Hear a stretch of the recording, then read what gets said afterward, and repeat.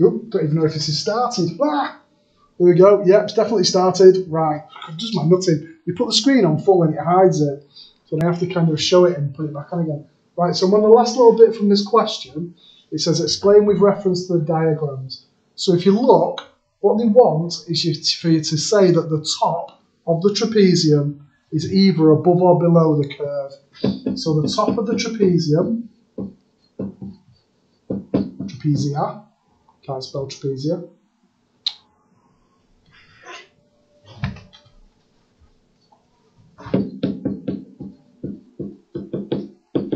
is above the curve, so it's an overestimation.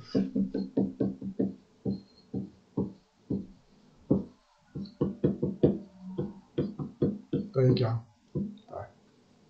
So you don't necessarily, so there's a question for you actually next on here. Where's that question for you gone then? Here we go. There's a question for you there, having a go with it.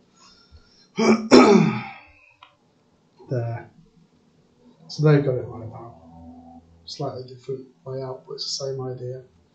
First, last, twice, the rest. So there's another stuff. It doesn't have to be a trapezium you could use. You could use a rectangle. I'm going to stop there and give you another video. So I'm starting the rectangles at just the right time. So it's the same idea, just with a rectangle. Bye-bye.